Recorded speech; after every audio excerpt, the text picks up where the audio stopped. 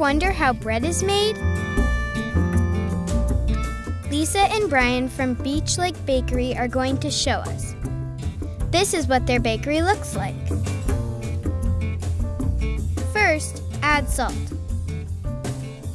Then flour. And that's the yeast on top. All of the ingredients are mixed with water in a big mixing bowl. The machine spins everything around until it sticks together and becomes dough. Brian scoops it up and puts it in a large refrigerator to cool and rest. This is Casey.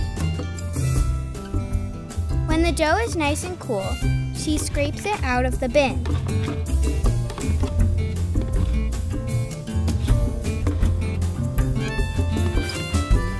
That looks like hard work.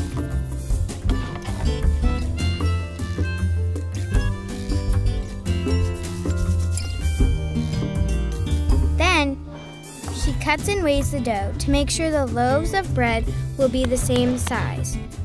Today, Brian, Lisa, and Casey are making a kind of bread called a boule. Boule is the French word for ball.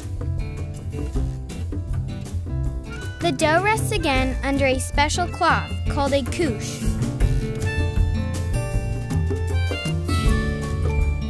Afterward, it's time to decorate. They use a stencil to make a snowflake. Time to put the bread in the oven.